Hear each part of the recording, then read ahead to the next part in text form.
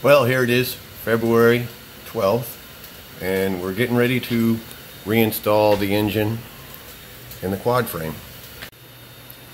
Okay, what I'm doing here with the clamps is spreading that out a little bit, because I remember when I disassembled the engine inside the frame, that taking off that top rocker cover was a pain to get through there. It was rubbing right here and right here. What I did was I took the calipers and I measured from here to there, and I got 8.166. And in between the frame, it was smaller than 8.166. So I opened it up with that clamp, and now it's a little bit bigger. So it may just give me enough room to get that engine in there without fighting too much.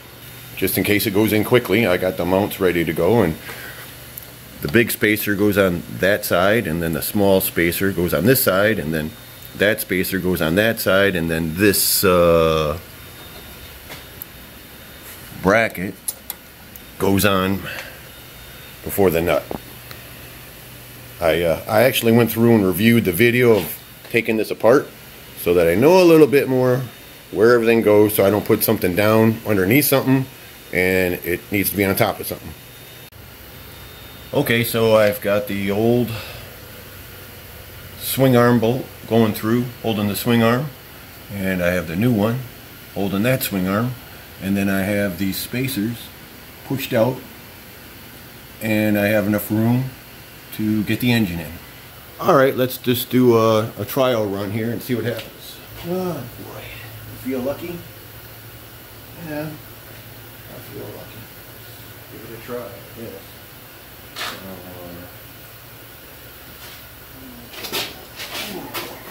You think you should lay a rag in there?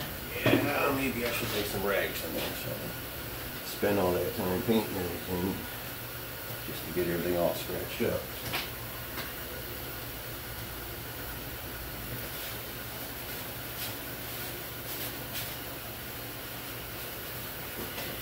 There. Tuck that in so it don't get scratched, I guess.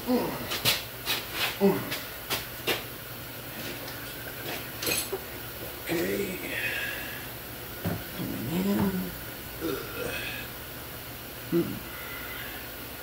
I'm not gonna lie, it was a lot easier coming out because it was just the block and the piston and stuff. A little bit different. Maybe the top end goes in first. Sure is nice having this cart though. Can't say enough about that. Let's see if I can. Engine going in, take two. We're gonna slide it in and try to get the head up and then set the engine down. Wow. Wow, wow, wow. Okay.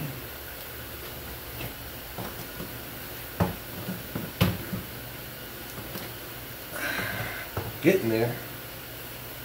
Getting there. Boy, is it.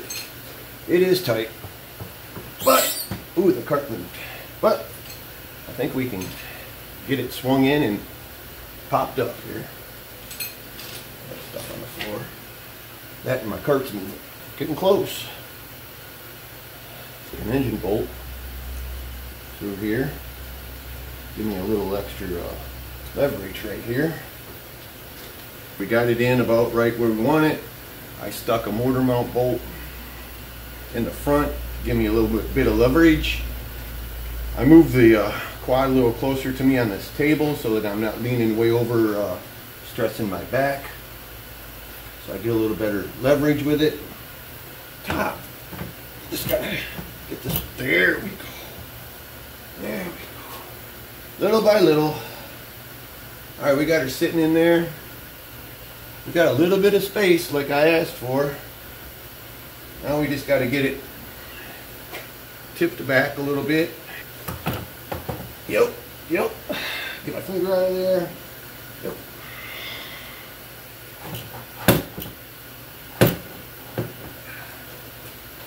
Alright. It's pretty good.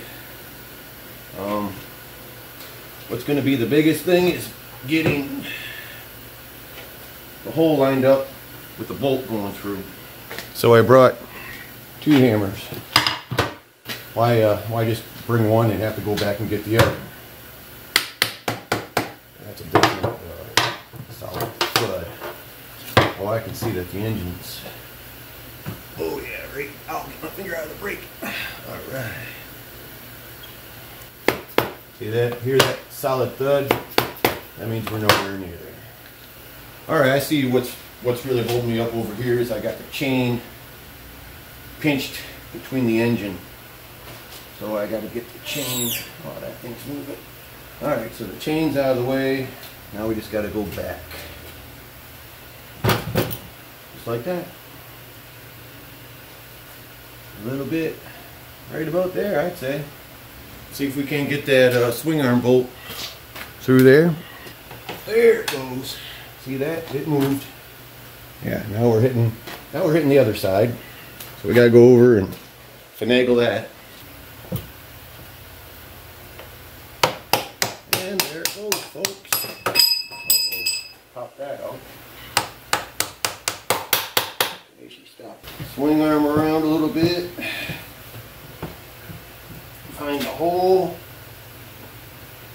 Try to tap it at the same time that you found the hole. There you go. Wow. And she's home, folks. Oh, jeez. What a nightmare. Well, not really a nightmare. But first process is done. So there it is. Got the big bolt through. I'm just going to put this on for right now. When I get ready to install this permanently, I'll clean the threads off, put some Loctite on there, but for right now it's just sitting. Now I can lift the engine up, remove the paper towels holding the, protecting the frame, and then start putting the engine mounts back together.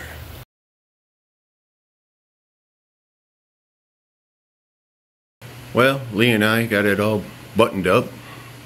We got the engine in. We've got the winter mounts in, Loctited, Loctited, Loctited. Still little remnants of Loctite right there. That one there got Loctited. And then we came over here and we put the oil cooler lines on. Clutch cable. Right now I'm in the middle of tightening that up. That's why I put the rear tires on it, so I can get my wrench in from the bottom. In this position, I'm unable to tighten it. So that's why I threw the tires on real quick. I got this vent hose on, starter, ground wire, and I got the lights hooked back up, and I got the sending unit plugged in for the reverse and neutral. Well, there it is on all fours. Something that it hasn't been for quite a long time. Like I said, I put the rear tires on just to get that bolt right there. That holds the bracket. So all the cables are back on. No, I did not put the carburetor back on. A lot of things are left to do. We got to clean the plastics, clean up the exhaust, put the plastics on. But it's getting closer every time we come out and work on it. Thanks for watching.